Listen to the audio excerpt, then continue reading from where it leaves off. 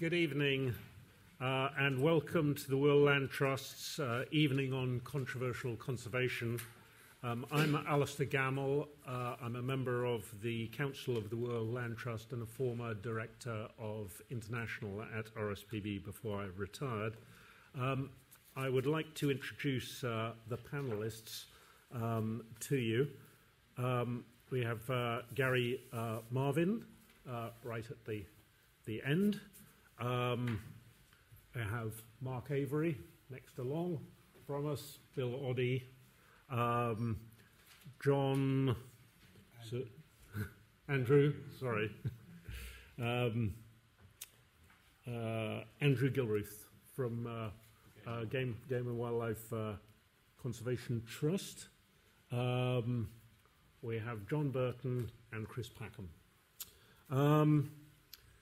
The topic of the evening is killing birds justified? It was chosen because it is evident that there are disparate views on that, but we believe some sort of consensus can be developed and that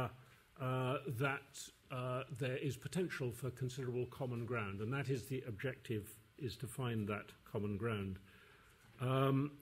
One of the panellists, I should have mentioned that one of the panellists, James Barrington, or was going to be a panellist, but he is no longer a panellist, but I believe he is in the audience, so our programme is slightly shortened.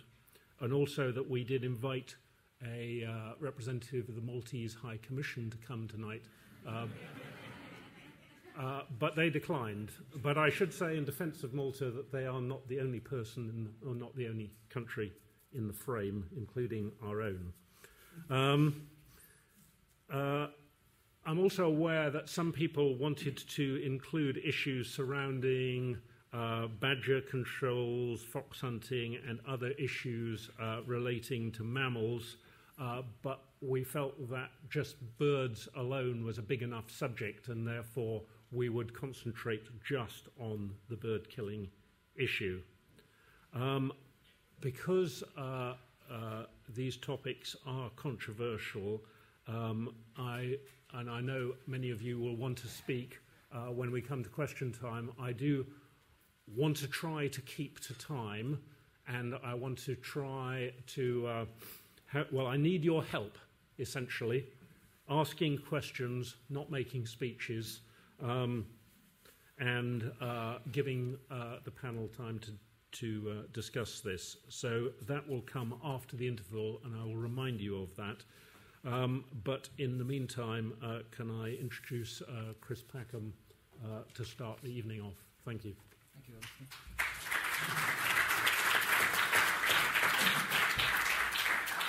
Good evening, ladies and gentlemen, and thank you for giving up your time this evening to come along. I'm one of a green blob of unelected busybodies. I'm very proud of that position that I've earned for myself. Democratic right of mine to speak my views based on various opinions and ideas formulated through science in the main. I don't know whether I'm one. That sounds too singular. I'm one of a collective of conservationists that I suppose is impatient to see some radical change and some more progress than we currently have. I feel very often that conservation is neither optimising or maximising its ability to make that change. Maybe it's because I'm an old punk rocker. But I therefore, spend my time not only voicing opinions which might oppose that of, and I lose the term usually, my adversaries, but also my colleagues, which is often seems to be unpalatable to them. I don't think it's unfair to criticise conservation. We're not doing everything right, otherwise there would be no need for us to be here this evening, would there? So I think sometimes it needs to kick up the arse. And it was this very conversation that I had with John a couple of years ago, and we came up with this idea of, tonight, controversial conservation. Although I struggle to see what's controversial about some of it, really, to be quite honest with you. It seems common sense to me, but then that's why we've got two sides to the argument. Very often, conservation is conservative with a small c.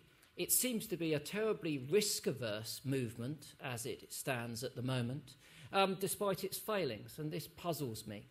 So we were chatting over lunch near Kew, and we thought, why not provide a platform and provide some profile for a few ideas which are the sorts of things that we all sit around and talk about in bird hides, pubs or clubs, but only infrequently dare to mention when we're out and about in company. So we came up with this title of Controversial Conservation, and we had several things on our agenda, the first of which I recall we spent at least 2 hours discussing, was the immediate need to do something about human population. But that's a pretty big topic. So we skipped over that, and then the next thing that we started ranting about over our lunch was domestic cats. So last year we had a very good set of public presentations, actually. Celia Haddon spoke on behalf of the domestic cat, and she did so with aplomb. Her presentation was extremely good, and this was the purpose of our evening. We had a gentleman from America who pointed out the fact that the cats could be a real nuisance, and we had Celia pointing out the value of the cats on many levels. And then, of course, we had a lively discussion. We also talked about the value of wildlife per se. We made quite interesting contrast last year between the value of the life of a badger, currently being culled in the UK, as it was last year, on account of TB, and the value of a tiger that might have TB in India. Now, that raised some interesting discussion. One thing we touched upon last year at the end of our debate, thanks to Mark, who's one of our panellists to go in this evening, was the issue of hen harrier persecution in the UK. And that generated a lively response. So we thought we can't let the inertia disappear. We must have another one of these evenings to talk about some apparently sensitive subjects. Why not let's choose birds and their hunting.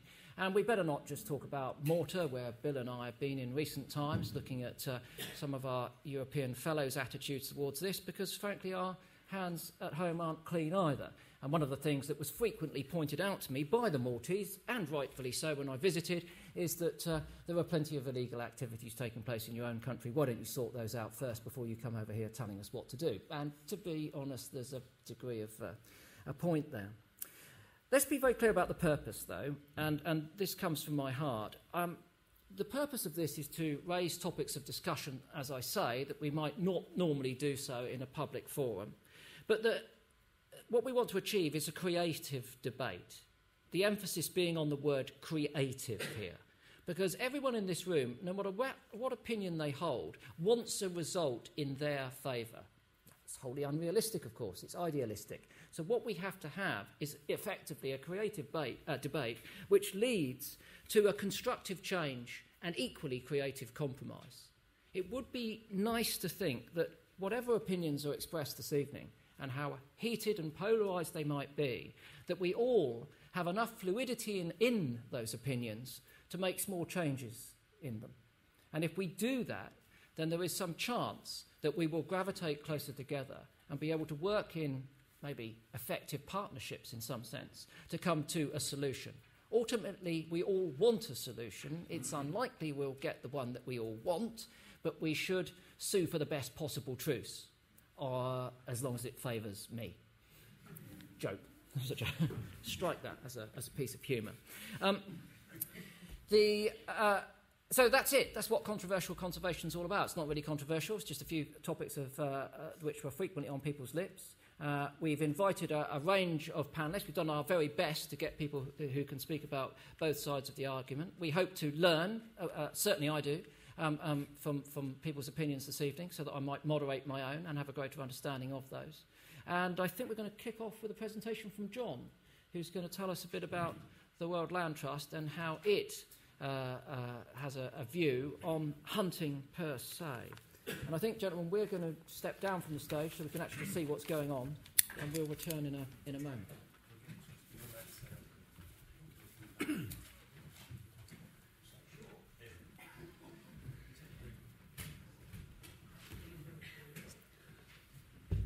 Thanks very much, Chris.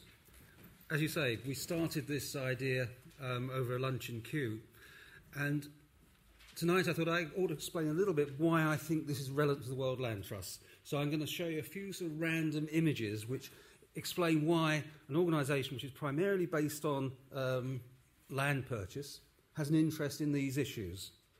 The World Land Trust started in 1989, 25 years ago, as a single project to save the forests of Belize, which were about to be cleared for agriculture.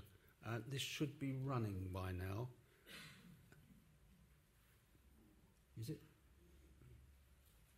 Yeah. Now, one of the reasons we focus on this area is because these particular forests were the wintering ground for many of North America's migrant songbirds. And thanks to our Buy an Acre programme, which was very innovative at its time and is now fairly commonplace, we were actually able to fund the purchase, ultimately with other organisations, 262,000 acres in Belize. As time moved on, we realised there were more and more hunting and poaching issues involved. Recently we've been working in Ecuador, and this video shows an Andean condor which was rescued as a young bird when it was injured and brought back to health, and became very famous as the first ever Andean condor to be released into the wild with a satellite transmitter. In the first week of its release, it flew more than 150 kilometres. But then it was shot dead within a year. Changing continents, we are now in Armenia.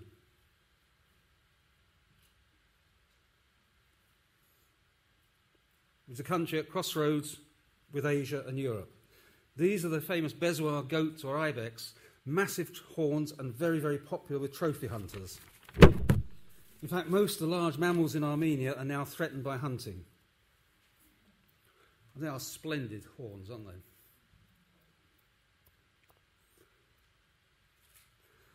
The top predator of the bezoar is a focus of a WLT project, and this is the Caucasian leopard. It's the largest subspecies of leopard, and there are thought to be less than 15 of them surviving in Armenia. In fact, they were believed to be extinct until we got this footage in the particular area on a camera trap. It's a beautiful, healthy leopard. But as you'll see in a few minutes, it's only got 3 legs. Our partners assume it was caught in a trap as a youngster, but they assure us it's a perfectly healthy leopard and quite capable of hunting. Moving back to South America, we also work with indigenous communities. These are Azureo, and they are cooking an armadillo, which they caught and roasted alive. So this brings another dimension, the ethics and the morality of the methods of hunting. The Ache group, who are hunters in other parts of Paraguay, some of the best bowmen in the world, their method of killing, like the Azureo, would not be acceptable. The arrow is designed to go straight through, or 2/3 way through a monkey or a macaw, and slowly bring it to the ground because it can't climb through the trees. These Guarani are singing a thanks to us because we have presented the land to them. And my dilemma is a lot of our supporters probably would not be happy with the way some of these people hunt, but there is a pressure to create community reserves. And to finish up with, I want to give you a short piece from one of our partner organisations explaining their relationship with hunting. Ahora trabajando, y antes unos 3 a 4 años que yo empiece a trabajar con la Fundación Ecominga, ahí ya me di de cuenta que yo hacía malo las cosas. Pero el mono para mí es un animal que me cambió la vida totalmente. Incluso fue una monita hembra que el momento que yo le disparé, ella estaba con bebé. Y cuando yo me fui a verle ahí herida, ella quejaba, es como una gente, lloraba, igual lagrimeaba, que fue muy triste. Es cuando yo dejé la cacería. So as you'll see from these brief examples, the World Land Trust work increasingly involves working with communities to safeguard reserves. Now, the most obvious form of protection comes from having a presence on the reserve, as this acts as a deterrent to would-be poachers. And the rangers themselves are usually members of the local community, and just with Jesus there, many were once hunters. Because of their knowledge, they can make excellent guides and invariably turn into some of the best ambassadors for conservation within their community. The transition is a simple one, but earning a wage, they become well respected in the village, and instead of spending hours in the forest in search of something to kill, they are able to look after their families in a sustainable way. That's the easy bit. But there is the issue of respecting the traditions of indigenous communities and their hunting methods, a dilemma I find unresolved and probably unresolvable. I hope after you listen to this debate, you'll consider helping the World Land Trust by helping us to employ more keepers of the wild for our programme partners and the reserves we've helped create. And that's my only fundraising plug for the evening. I'd now like to hand over to Garry Marvin, who is an academic anthropologist with a particular interest in the traditions of hunting.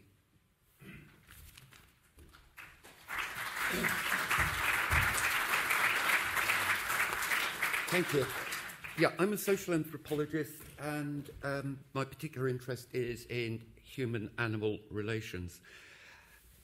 I'll keep to time. I'd like to raise two related questions or suggestions in terms of these hotly debated issues over hunting and conservation. First, what is hunting as a social cultural practice? And second, in conservation debates and projects, is it useful to understand the perspectives, values and activities of hunters? And is there any value or need for conservationists to talk with or plan with hunters to bring them into projects? Conversely, is there any need for hunters to understand conservation perspectives and participate in conservation projects? So the first part, what is hunting? The work of an anthropologist is to understand particular social and cultural worlds from within, to reveal meaning from within rather to impose meaning from the outside. And that's what I try to do with my research. Although there's a huge anthropological literature on hunting beliefs, values, practices in indigenous cultures where people might be classified as livelihood hunters, slightly better than subsistence hunters, where they need or prefer hunted meat. There is very little research on recreational or sports hunters, and it's these sorts of hunters that have been the focus of my research for some time. I think it's very important to explore the terms hunt and hunting because its forms are very differently configured. Matt Cartmill, an American anthropologist, has written, quote, "Hunting is not just a matter of going out and killing any old animal.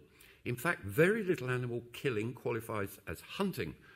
A successful hunt ends in the killing of an animal, although I will query that. But it must be a special sort of animal that's killed in a specific way for a specific reason." So if we think about the terms hunt and hunting in terms of English practices, hunting is only used to refer to events in which hunted animals are pursued by a pack of hounds. Hunting is not used to refer to events in which people creep up on deer and shoot them. That's stalking. Waiting for pheasants to be driven over a line of people with shotguns is shooting. And those who have fish as their quarry do not hunt them, they fish them. Okay, these are only terms, but they do indicate very different sets of relationships between human participants and the animals concerned. Hunting is not a monolithic thing or a uniform set of practices. Not all hunters are the same, and their motivations and aims are very different in different hunting practices. Back in the 1970s, Stephen Kellett, an American researcher, conducted a very large survey of hunters to see what sorts of beliefs and attitudes they had. And he suggested that hunters could be divided into three main types. This is an old survey, but I found it holds up pretty well for hunters now. The first he classified as utilitarian or meat hunters. These people thought of animals from the perspective of their practical usefulness, mainly meat.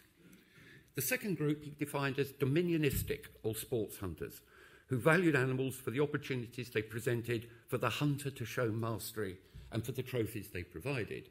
And finally, there were nature hunters who were primarily interested in participation in nature in terms of being a predatory hunter themselves.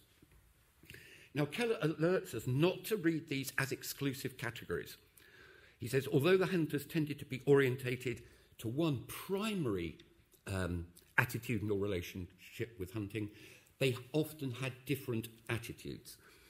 And my suggestion is that what is important for understanding hunting is that this is not simply a matter of attitudinal relation, but also a matter of attitude forming and guiding particular hunting practice. So rather than using these as types of classifications of hunters, I, in my work, find these as different orientations to hunting itself. And different orientations might come to the fore on different occasions. So one of Kellett's ethical utilitarian hunters wanting meat might well have his or her ethical reasons for hunting, not simply trying to find cheap meat, but only eating hunted meat because they absolutely oppose the industrial livestock production of meat. Or a nature hunter may well only hunt and shoot an animal that is suitable as a trophy, but the way they hunt would be very different from the dominionistic hunter. In my work with hunters who describe themselves as ethical hunters, I've been interested in their codes about fair chase and what is acceptable or not acceptable in any hunting event. What initially surprised me is that these hunters, although they go out in the hope of killing an animal, killing is not much spoken about and doesn't seem to be in the forefront of their minds. What is important to them is everything that goes before the kill, being in the forest, tracking, stalking, lying in wait, etc., etc. So what goes before shooting is the hunt. And for them, they're very clear that shooting is not part of the hunt. So these hunters would be satisfied with a hunting day even if they don't shoot anything. There are hunters who are certainly more focused on shooting and killing than they are in the complexities created by this ethics of fair chase. Interestingly, in conversation with hunters I know, these guys are referred to as shooters and not hunters. They're characterised as people who make no effort but use all means to kill their chosen animal. Significantly, they're condemned for hunting when the animal has no chance to escape. For most hunters, if an animal cannot escape from them on most occasions, this is not hunting. Okay, coming to a conclusion. I think it's important in any case where we're confronted with hunting in the context of conservation, if we seek to understand hunting and not simply condemn it, that we should explore what sort of practice it is, how the animal's hunted, what values and beliefs the hunters have. What do they regard as acceptable or unacceptable practices and processes? So we shouldn't just assume we know what hunting is. Of course, this assumes that one should or need to have dealings with hunters at all. One could simply take the strong moral position that the killing of animals for sport is morally repugnant, or stronger, that all killing of animals for any reason other than those animals' best interests ought to be banned, and we seek to make all forms of hunting illegal. Banning particular forms of hunting might not need any understanding or dialogue at all. It might simply be a case of political, legislative, policing and draconian punishment powers. One simply wants to force the hunters to stop what they are doing. And this is likely to create resistance, but that's another matter. However, conservationists might not have the power to simply ban hunting, as would be the case in many countries. So in any conservation project, I think a key issue is whether the advocates of conservation seek to ban all hunting of the species related to the project, or whether, even if they're morally opposed to hunting, are they willing to accept and incorporate some sort of notion of sustainable hunting. Equally, is there a way of hunters to discuss things with conservationists, even if they do not share the same values and goals of conservationists? So, as a conclusion here, I think there is a complex of issues of how advocates of hunting and advocates of conservation treat, for example, scientific literature on the effects of hunting and scientific literature on sustainable hunting. However, I think it's more important than what scientists discover about the populations of a particular species in different regimes of exploitation is the image that is important. Nels Paulson, an American sociologist who has studied hunting and conservation advocacy, comments, quote, "Scientific knowledge surrounding a species is not the essential problem for exploring how, for example, sustainable hunting can be more effective. Instead, it is the values, interests and moral beliefs of both hunters and anti-hunters which do not allow for a constructive discussion. This reflects a dominant divide between sustainable use and protectionism in global conservation advocacy." What Paulson certainly shows in his research is that moral positions and particular values related to nature make it difficult for different groups to communicate. I have my own academic anthropological interests in how these moral positions are configured and how different values related to or given to nature generate different activities in nature. So, for example, different values give rise to ecotourism, other values give rise to safari hunting safaris. However, I think it's not just for me an academic concern. I think that anthropological perspectives of understanding can be made use of in practical ways in projects that focus on managing how people engage with wild animals. Thank you.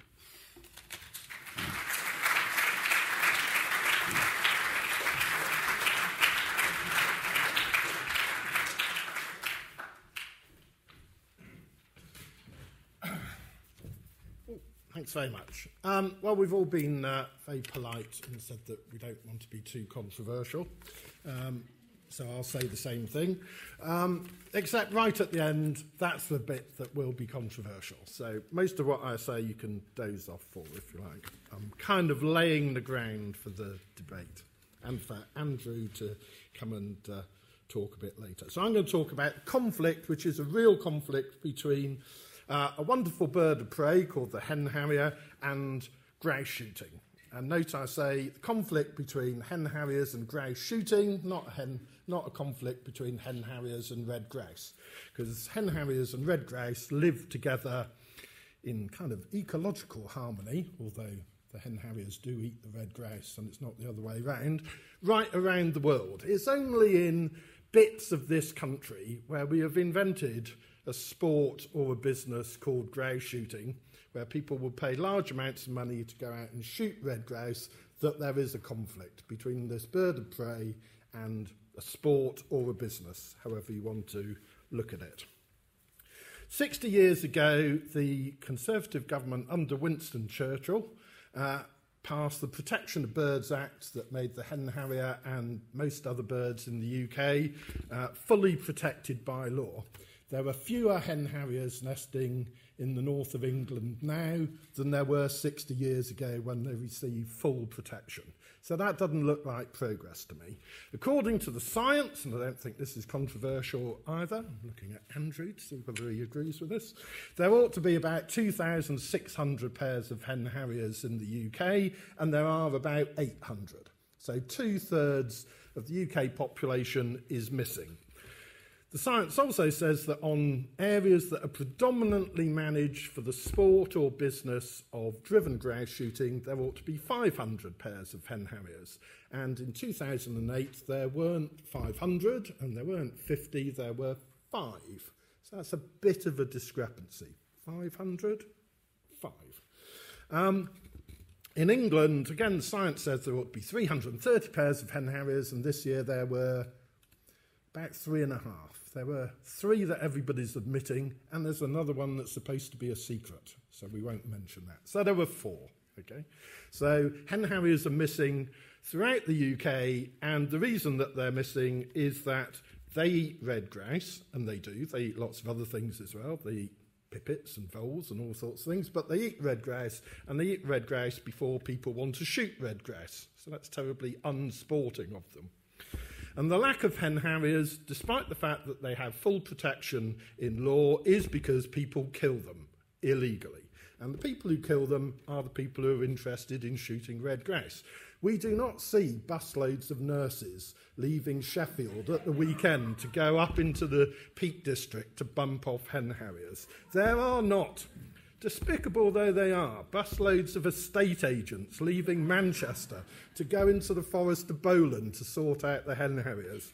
There aren't busloads of milkmen from York going up onto the North York moors to kill off hen harriers. The only people who kill hen harriers are people who are interested in shooting red grouse. And it's not all the people who are interested in shooting red grouse, but I think we would all accept that really the only people who are killing hen harriers are those people who face this conflict with red grouse and them being eaten by hen harriers.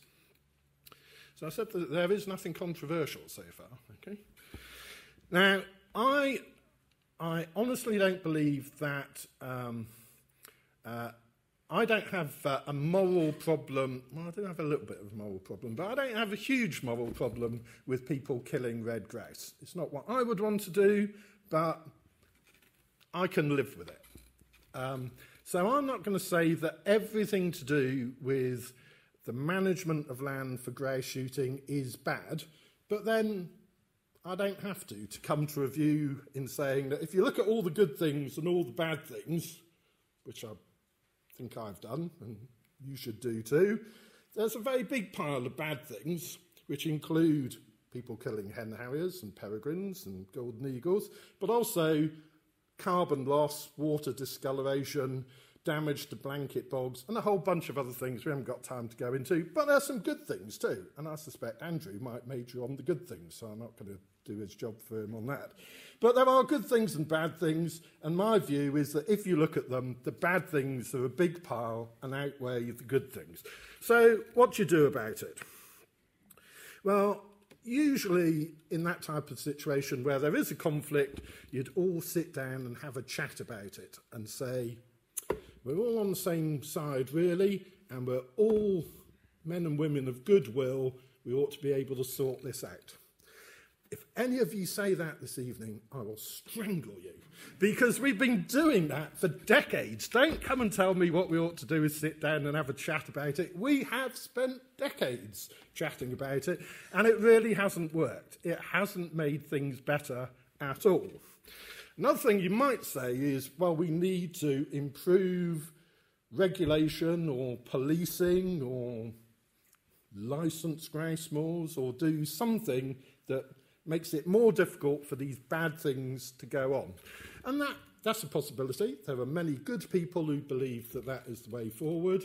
And I used to think that was the way forward, but I have come to the view that the simplest, cleanest, least bureaucratic, most efficient way to solve this problem is simply to ban driven grouse shooting. Because it's a very peculiar British occupation that we've only been doing for about 200 years. Nobody else in the world does it. Clearly nobody else needs it. We could live without it too. That's the controversial bit. And to end, I've been quite quick, I think. To end, so I'll say this bit a bit more slowly. To end, the reason I've come to that view, even though I am a wishy-washy liberal who really doesn't like banning things and looks at life and tries to say, well, there must be a way through this, good chat, we'll sort it out, bit of give and take, is that my experience that although, and there are some of them in the room, my experience of drinking claret with grouse moor owners has been entirely positive. But it hasn't been entirely positive in finding a solution to this particular conflict, where I am on the side of the hen harrier and the law, to be a bit prissy about it. And I would say that all that chatting, all that trying to find a negotiated solution has failed, and that is because the grouse shooting community has too large a criminal element within its midst. Not everyone, but too many of them. And the grouse shooting community has been too intransigent, and it hasn't been able to clean up its act. And it's had decades to do it, and it's failed to do it, and so we should do it, so we should ban driven grouse shooting. That's my bit.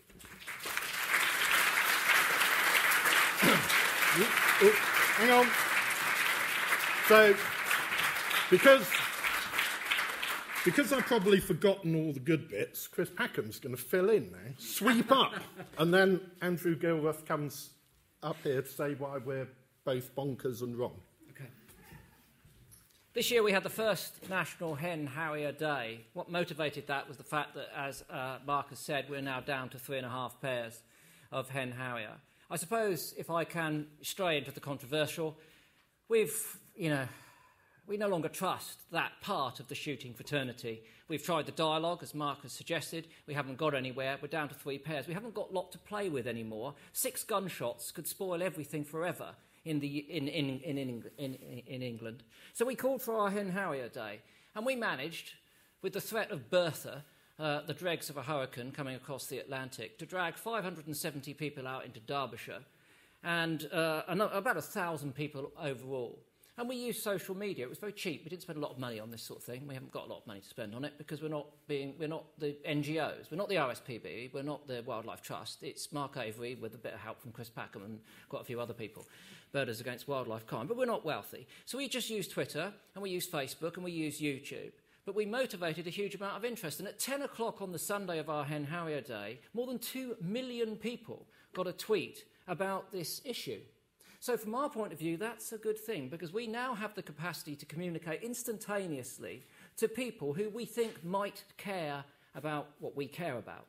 Now, caring from my point of view is great, but it's not the solution. Action is the solution.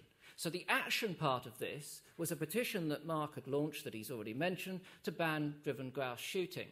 And when I looked this morning, I think about 16,400 signatures on that. 16,000 people have bothered. And let's face it, it's tough to get people to bother to do anything online. They bothered to sign up to this petition. Now, I see that as a significant number. It's not a fantastic number. It's not the number that we would dream of or require. We need 100,000 to get more action out of government. But it is 16,000 people who are adamant enough to say they've had enough of dialogue, they no longer trust this faction of the shooting fraternity, and they want some action. And this is a plea for that action. The shooting fraternity have for a long time, in this instance, tried to convince us that managing grouse moors is good for conservation. My argument in this instance, and I'm being specific about driven grouse shooting, not shooting interest per se, let me be very, very clear about that. In this instance, that is no longer going to wash. We have a far more sophisticated public to whom we are tweeting, who know full well that in order to raise grouse to the population levels required to drive them over guns, to shoot them, unfortunately means not that conservation is in practice on these grouse moors, but that habitat and environmental damage is being caused. Draining of those bogs, the removal of not just hen harriers, but as many predators as possible. And in recent times, and I found this most shocking, on a couple of moors that I visited in Scotland, the total removal of mountain hares, not a predator, but an animal that's capable of transmitting a parasite which carries a disease which it might give to grouse. If that is this faction of the shooting fraternity's idea of conservation management in the 21st century, I'd like another planet.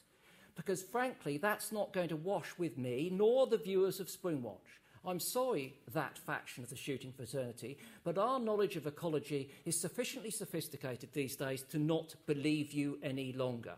Please come into the 21st century, manage the rogues which are damning the reputation of the vast majority of responsible shooters in the UK, put an end to the illegal practice. I mean, yes, OK, Mark's been controversial, called for a ban on the to end driven grouse shooting, but why? To prevent illegal activity. What's controversial about that? There can be no controversial activity when it comes to the fact that these birds are being killed illegally. That's it. Job done. Yes, we'd love to come back to the table. Just stop killing the birds illegally.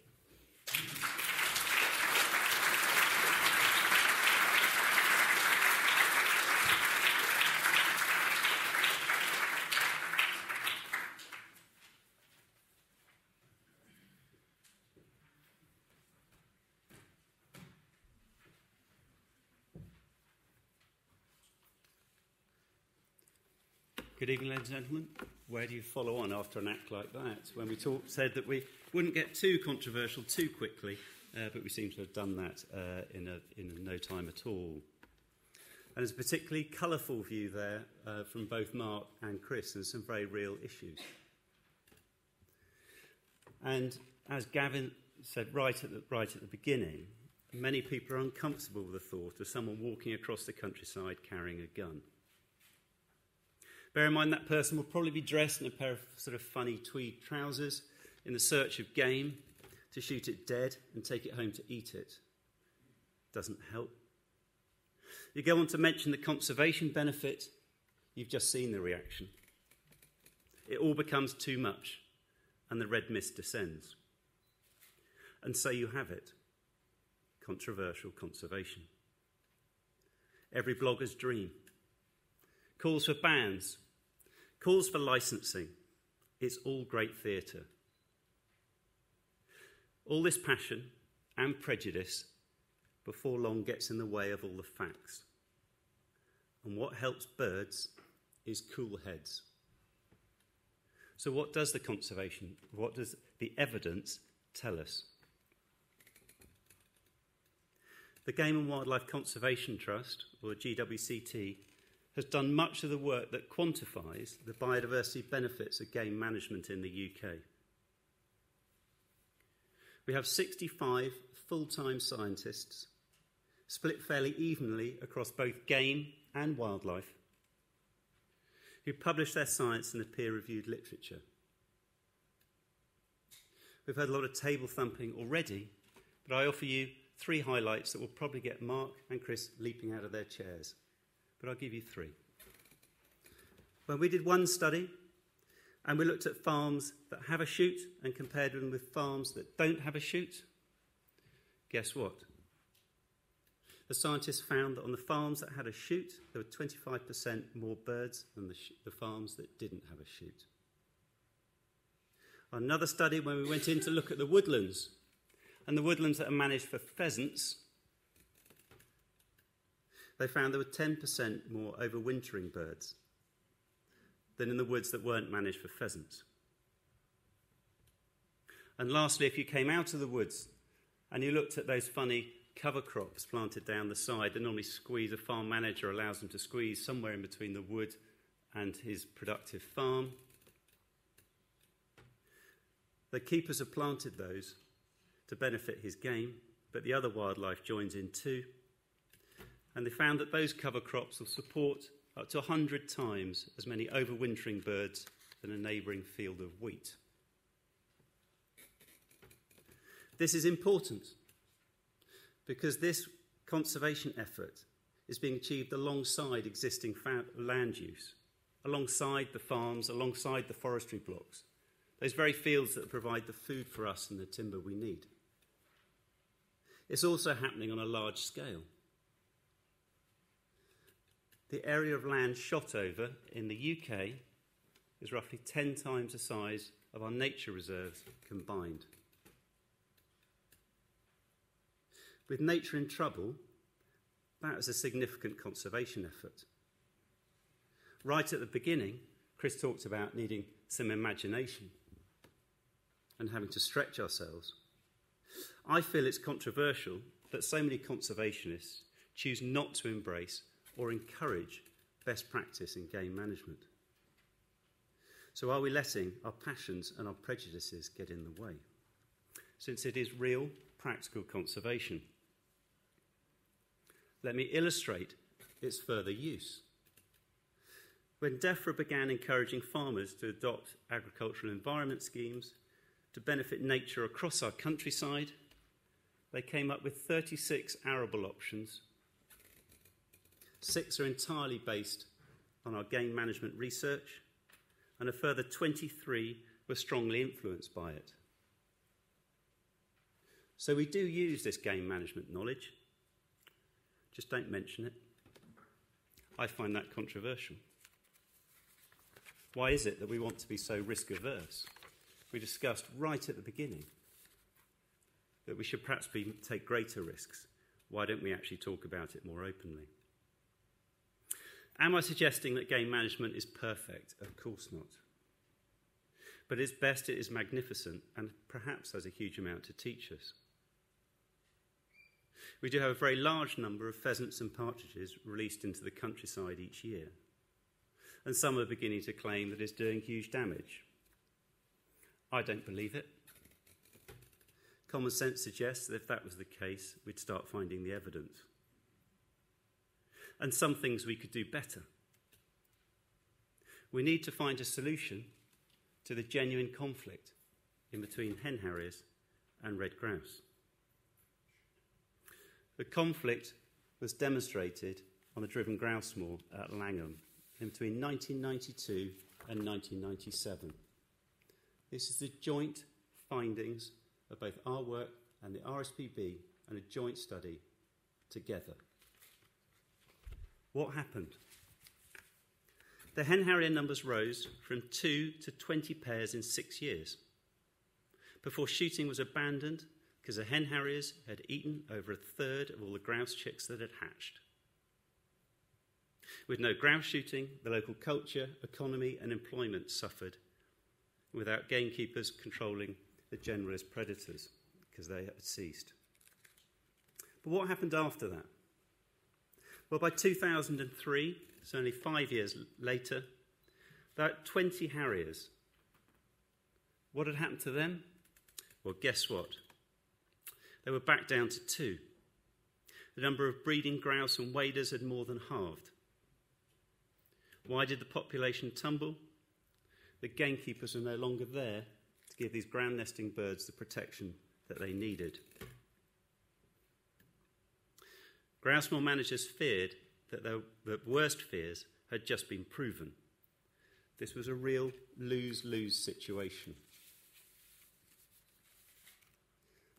Don't think necessarily, I'll just take one line from this joint study. Any moor with similar characteristics to Langham may suffer the same fate. That's a joint piece of work with the RSPB. We know that grouse moors are a haven for wader birds. We know this because of the British Trust for Ornithology's mapping. And the GWCT were concerned about these dramatic falls in wader bird populations at Langham when the keepers left. So between 2000 and 2008, we studied curlew, golden plover and lapwing on an experimental basis, looking at keepered and unkeepered moors. What did the science tell us? Predation control, as normally undertaken by a gamekeeper, improved the breeding success of these scarce breeding birds by an average of 3.5 times. That was the good bit. What was the bad bit? Where the keepers had left a moor at the toss of a coin, the scientists discovered that each year the number of wader birds dropped by 17%, or over 10 years that would equate to 84%. Don't just take GWCT published science in the Journal of Applied Ecology, which said that. Only this year, the RSPB published a paper in the Journal of Applied Ecology, also on wader birds, and it identified exactly the same issues. And I'll read you one line from that.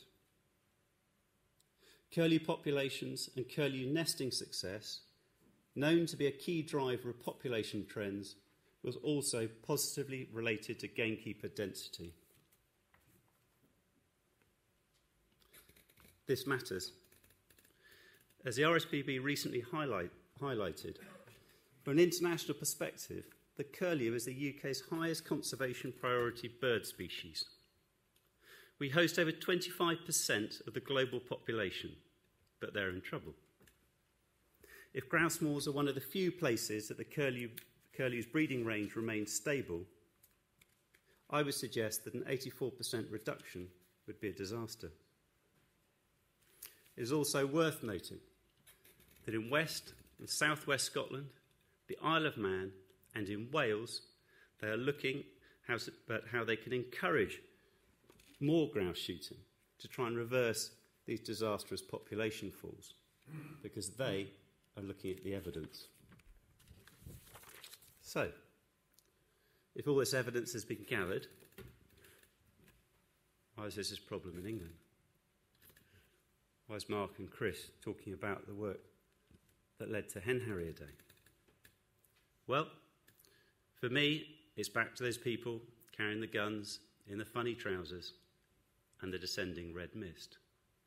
Because at that very moment, all this evidence, that goes out, and out in come the megaphones. Sides are taken. Passion and prejudice starts taking centre stage. And through this red mist, obscure reasons are shouted. Let me give you some. Number one, the shooting community is in denial about illegal killing of hen harriers. I don't see that, and I don't hear it. There's a vast body of evidence which actually says that is exactly what is happening. The Game and Wildlife Conservation Trust contributed to that in a scientific paper in 1998. I'll read you the first line from the abstract from Dick Potts' paper. In the UK, a full recovery of hen harriers, breeding numbers, is prevented by illegal culling by some gamekeepers who fear the species threatens the future of grouse moors. Second one, all we need to do is a bit more diversionary feeding. Well, we've been working at this one for years with the RSPB, and we still can't get it to work on its own. It is part of a solution, but it is not the entire solution. And yes, there is a scientific paper written up by both of us which says that. The third one, my favourite, and Mark has been able to help us with this today, that there is no plan. DEFRA doesn't have one and doesn't intend to have one. Well, the talking may have been going on for years, but in 2012, DEFRA brought together a subgroup to achieve a recovery plan for hen harriers. Who's on that? The RSPB, the Game and Wildlife Conservation Trust, the National Gamekeepers Organisation, the Moorland Association, which is a representative group of moor owners, Natural England, and the National Parks Authority. And that subgroup jointly reported back to DEFRA in November last year. Lastly, the fourth one. If we're going to have this joint plan, that would involve working with criminals. To those of you that have an objection to this, I say to you, grow up. Find some more imagination. There are few conflicts anywhere that have been resolved by not actually moving on. I know. My father was in the armed services, and I had the pleasure of having an armed policeman living in our house most of my childhood. I had the pleasure of my Christmas presents being opened by the bomb squad long before I ever saw them. When our government signed the Good Friday Agreement, I saw it as an utter betrayal. But I was wrong. I was utterly wrong. I was part of the problem. And that takes us to what are we going to do now? How are we going to break this lose-lose cycle? I've mentioned what had happened at Langham Moor, where we let the hen harrier numbers climb, and then we lost the waders, we lost the grouse, we lost the jobs, we lost 25% of the heather, 5 keepers were made redundant, the hotels lost their bookings. Oh, and we lost all the hen harriers too. Don't just rely on the Langham study. Don't worry, the evidence keeps coming. This is Sky this year, published in Scottish Birds. I'll read you a line from the abstract. There was little evidence that adult hen harriers can successfully defend their young against an incursion by a fox, either by daylight or in darkness. What a shame they didn't have a gamekeeper to help them. So what are we going to do? Well, remember that all sides are united. They want more hen harriers. There's so much wildlife conflict around the world where you don't actually have that unity. If you read Gavin's book on wolves and the reintroduction into Yellowstone Park, the conflict was between those that did want the wolves and those that didn't want the wolves, and it took them a long time to sort that out. This is not the case in England. All sides want more hen harriers. And so if you let this red mist blow away, and you put all the passion and the prejudice to one side, you will find a DEFRA 6-point plan. Within that plan includes And one of those elements is a captive rear and release of hen harriers. It's worked well in France for the last 15 years for Montague harriers, and it breaks the lose-lose cycle.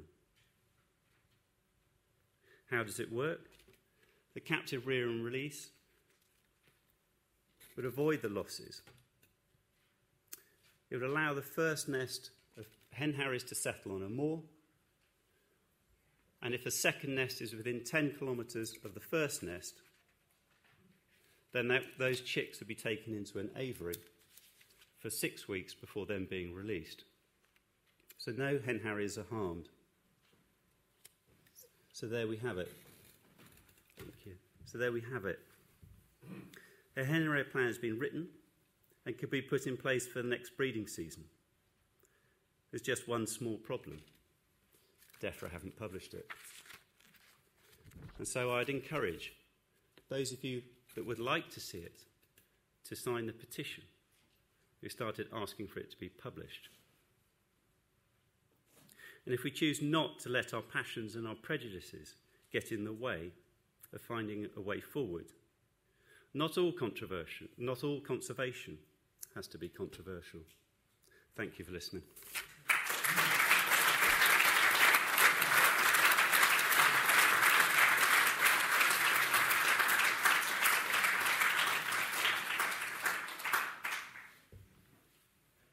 Bill, I think you're next. Good Lord. Yes, let's get the right note, shall I? Am I coming down that end? Up to you. Well, I think we're showing a little bit of film first, yes? So I'm told? Yeah? This is a little bit of tiny edit of a film I made in Malta. This mysterious... This is Malta. It's in the Mediterranean. To the south is Africa, to the north is Europe, and every year lots and lots and lots of British tourists come here to enjoy the fabulous weather like today, and the rather impressive views, and the very, very affable people. There's also some other visitors that come to Malta every year in spring and autumn, literally millions of migrant birds. You know, I don't think there's anything in the whole of nature that is more mysterious and more exciting to witness than migration. I mean, it's such a story. Come on, I mean, little tiny birds have flown down to Africa to spend the winter. Then, this time of the year in spring, they start moving north. And they're off to North Europe, possibly to Britain, to actually breed. And, of course, it's a heck of a journey. And they're going to be absolutely exhausted. So every now and again, they think, oh, we need a rest. We need to stop. We need to feed, you know, fuel up, as it were. And, well, imagine the scene. Birds struggling over the sea, and it finally gets to land, and it sees a lovely green valley, just what it wants. And, oh, look, people to greet it. Something like 1,000 or more hunters with guns who have a little motto, and it is, if it flies, it dies. It looks quiet enough now, but actually we're being watched, and the birds are being watched if there are any. If we look over the hillside, you can see, well, little hides. They come in all, whoops, 2.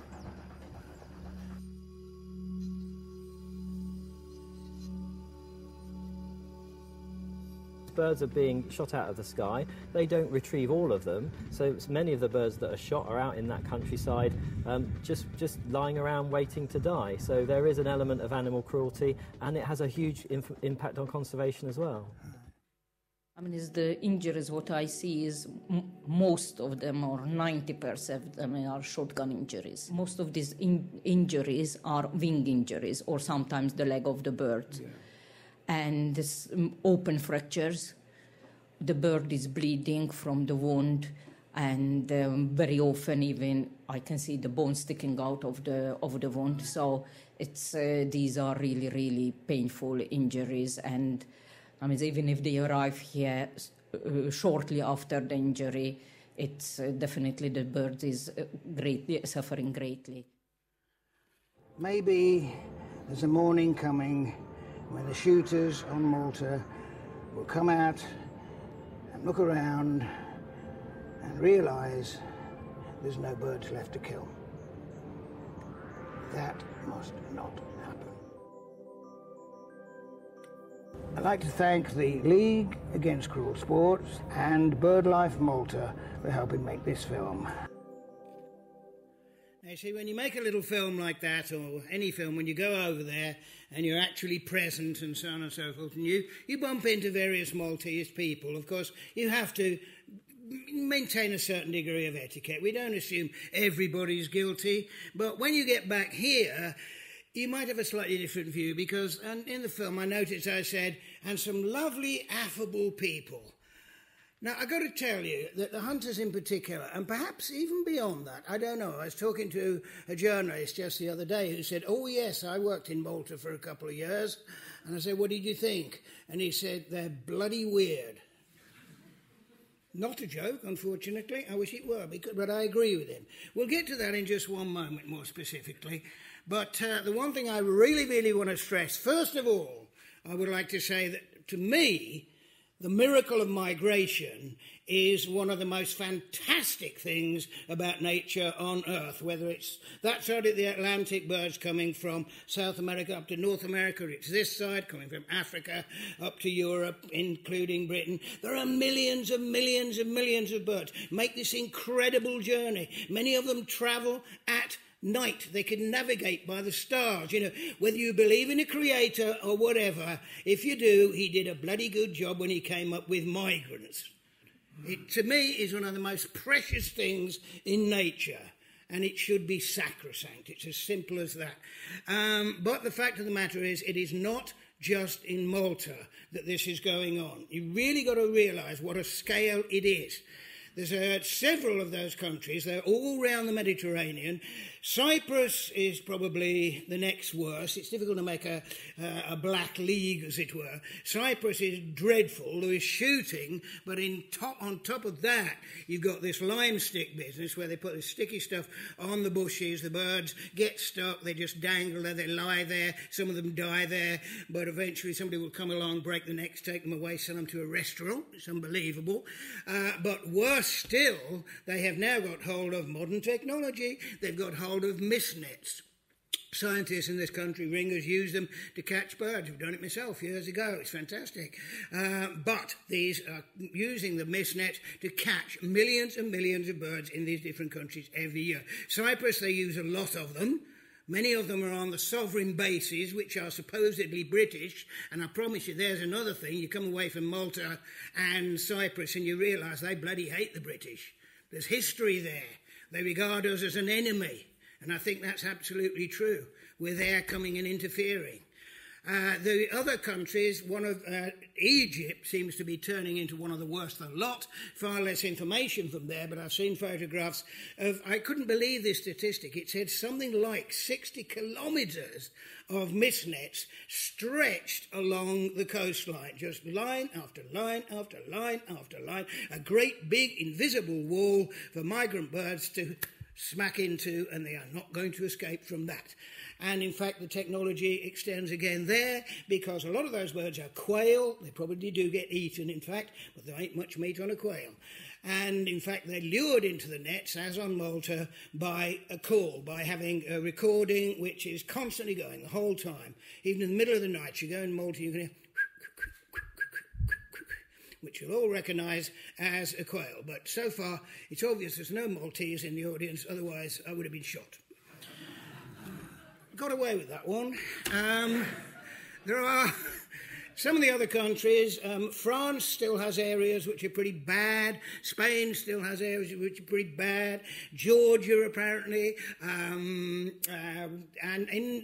Italy, in fact, is a tiny little soup sort of hope, because Italy used to be the place. You know, I remember when I first got interested in birds and that, oh, I don't want to go to Italy, they just shoot everything.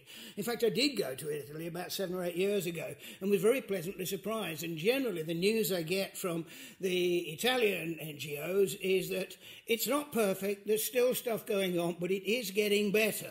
And to a certain extent, there's a feeling that maybe the hunters are getting a bit bored with this. There's not enough birds. It's not that much fun. It's ironical because if you shoot them all, you wipe out the hunters as well.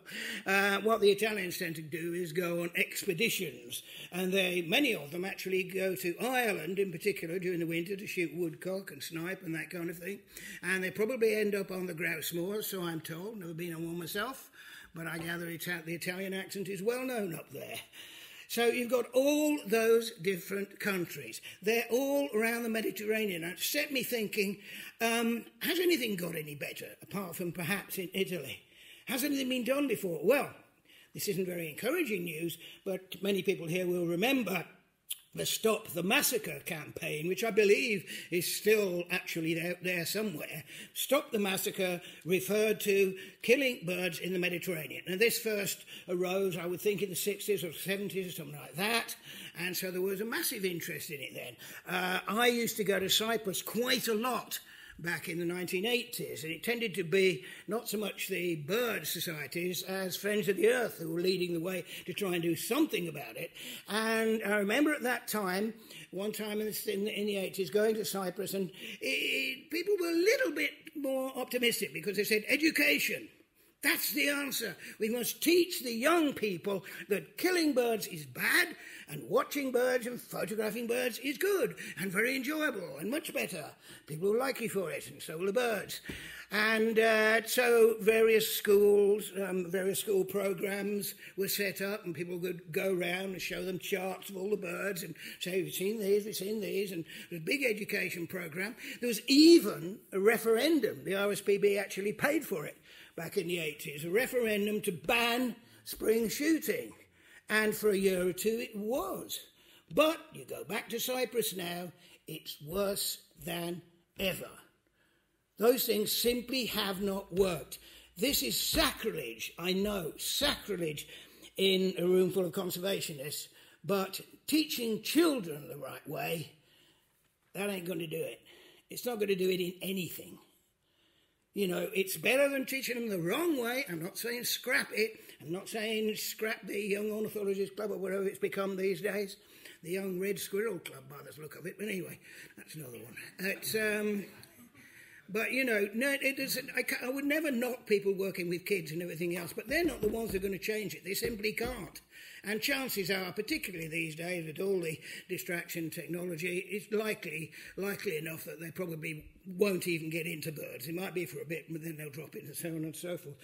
And there's also laws.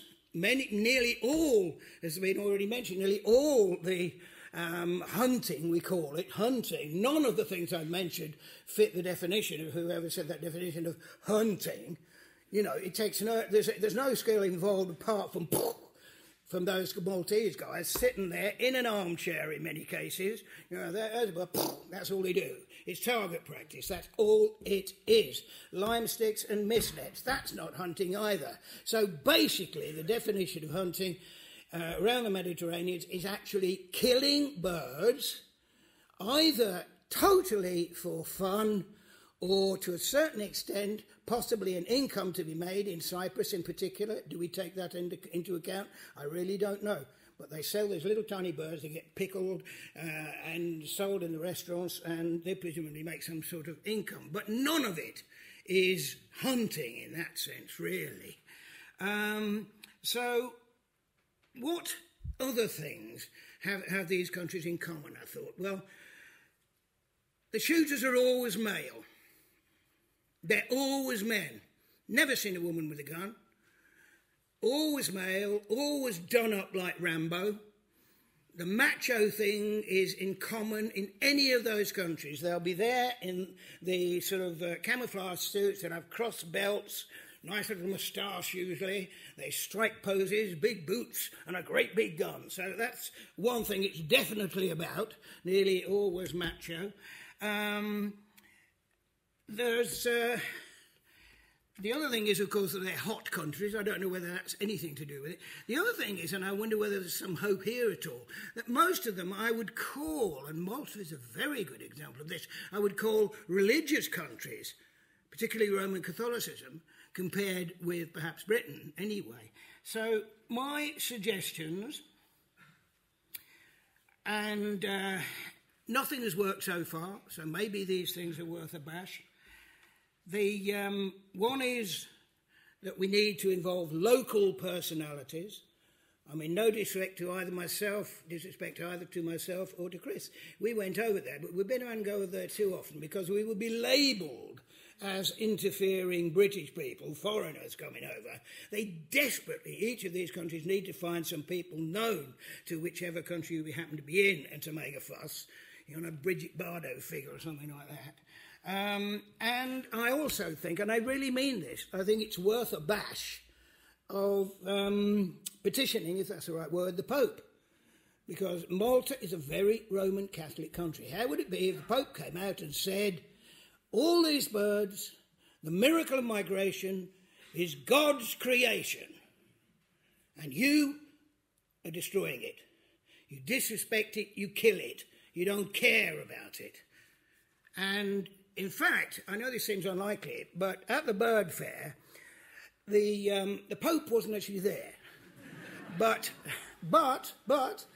there was a representative of a sort of inter-church group, and there were some Catholics there, Catholics for Birds or something like that, I don't know what it's called. And he did say that Pope Francis, who is named himself after Francis of Assisi, does intend to take on environmental matters in the next wave of papal edicts or whatever it is. So I really don't see any harm at all in a barrage of letters coming from Britain, or tweets or whatever you want, saying, please, please, please, this is right on your doorstep. It won't make a difference in all those countries, but it just might be some sort of lead. It's worth a try, because what the hell else we do, I simply don't know. We will be back with the League Against Cruel Sports, small deputation here, I know, in a couple of weeks' time, actually, so you may not see me again, really. It could be farewell. One thing, actually, I think I would say here, if you think which of the NGOs over the years have really achieved something, not just in habitat retainment or anything like that, but really achieved something, really stopped something iniquitous. Which of them have done that? Not just birds, everything. And I would say that League Against Cruel Sports would come very high in that list. They were very much the leaders in getting fox hunting banned. They know what it takes, and it's not a pretty process. But I know they will be considering that and trying to apply that to this situation in Malta and hopefully in the rest of the Mediterranean. Meanwhile, it's a bloody disgrace. Thank you.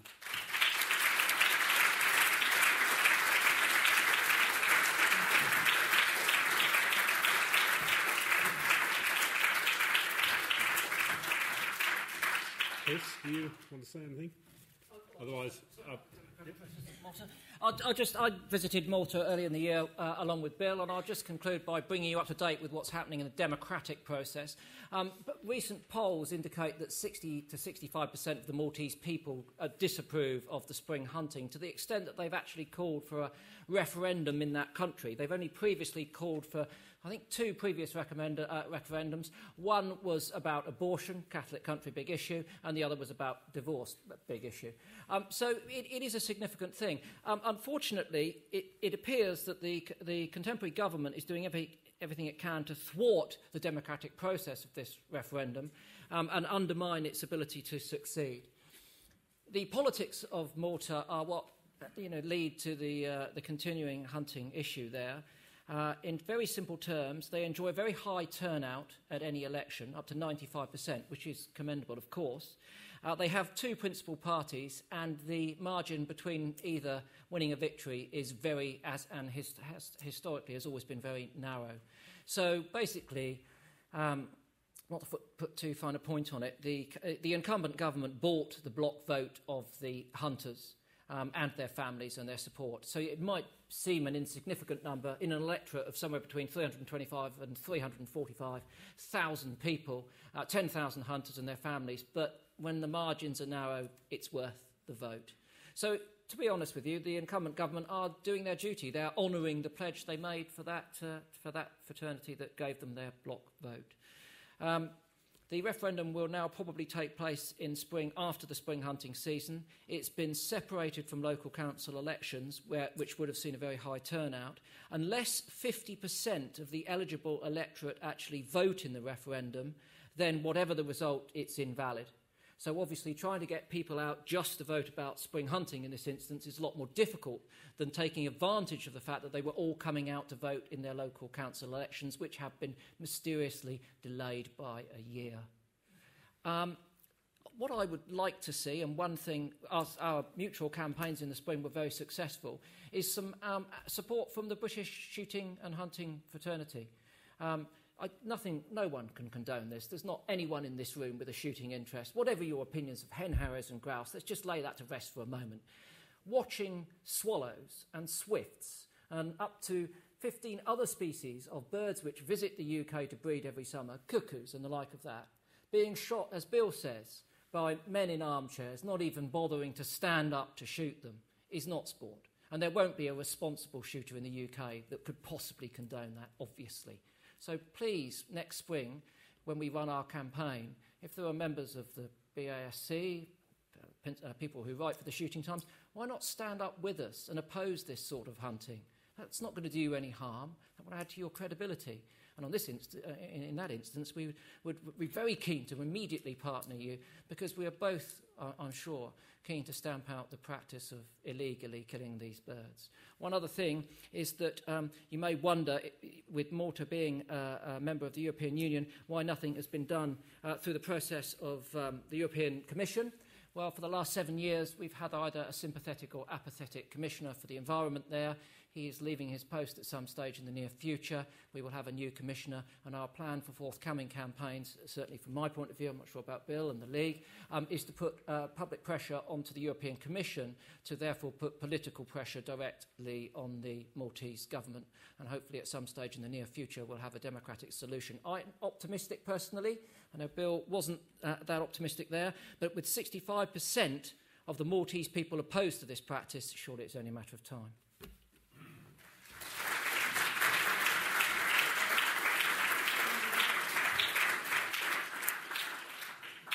Thank you to all our panellists. Thank you for keeping to time. We've actually made up 5 minutes, so I'm lopping 5 minutes off your interval as well.